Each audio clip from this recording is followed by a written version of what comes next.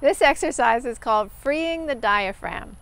So a lot of times when we have anxiety tends to hold in this area right over the diaphragm.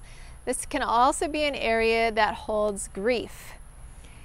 So particularly if you have anxiety, if you have panic attacks, if you sometimes feel like you can't take a deep breath, this is a really good exercise to do. It should help with that.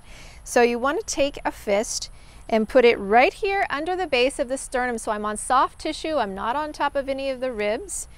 I'm going to put my other hand on top of that one. Now I'm going to take a nice deep breath in and hold my breath. While I'm holding my breath, I'm going to be pushing my belly out and pushing in with my hands, so creating isometric pressure. And I'm going to hold that breath for as long as I can and then release it. So here we go.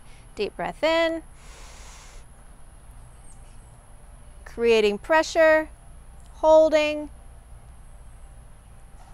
and then release. So you want to do that 3 times in a row, and it's nice to close with a belt flow. For the belt flow, you just pull around from the back, from the Ming-Men point opposite the navel, right at the center of the back, and you're pulling across this area where you just released a lot of energy. So you're going to pull that energy down and off of the opposite leg, just like that. And then you do the same thing on the other side. So pulling the energy around the body. What you're doing is connecting with the belt flow. It's a nice flow that helps move energy down and off of the body.